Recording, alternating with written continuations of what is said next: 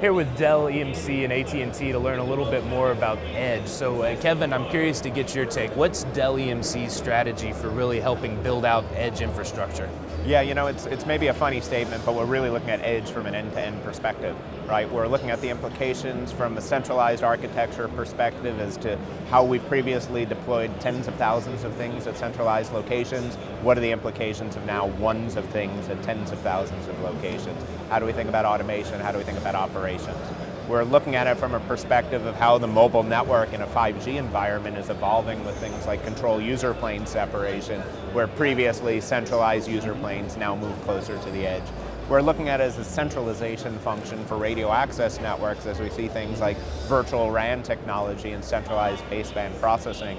And then all the way on the other side of the radio, we're really looking at the endpoints themselves, the gateways themselves in an IoT environment, and also the client-side devices that we have both available to the enterprise and consumer across the Dell portfolio. So what's the operator perspective on that, Vishy? Yeah, I would say just again, we at AT&T have been leading the industry in terms of looking at the opportunities for what a software-defined network in conjunction with network function virtualization means for us. So kind of as part of that journey, we're looking at what kinds of network functions can be moved out closer to the edge, kind of tying to some of the things that Kevin talked about earlier. So that is for running our network functions at the edge.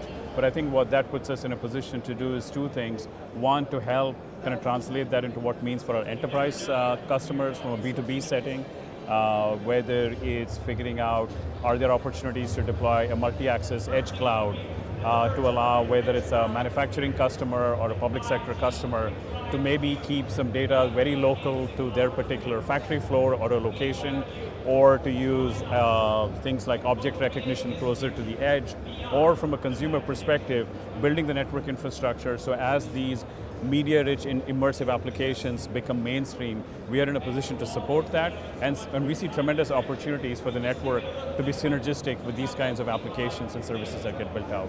So as we combine this edge computing power with 5G and really open up the new set of IoT type applications, what's the big picture, Kevin?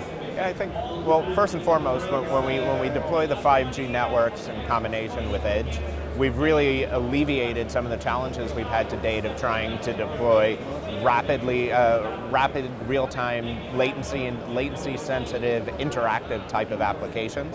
So as we start to think about the evolution of this industry and the opportunities here, I think we'll start to see a number of new vertical use cases start to appear, ranging from first responder to e-health use cases, gaming opportunities that we haven't had before, AR, VR type use cases, retail use cases. I think that the world of possibilities in this space is really going to be determined by the verticals and how they look to adopt and recognize the advantages that 5G and edge computing can really provide to them, as compared to what they've previously had to live with, which is massively scaled, centralized, latency-intensive, centralized data centers.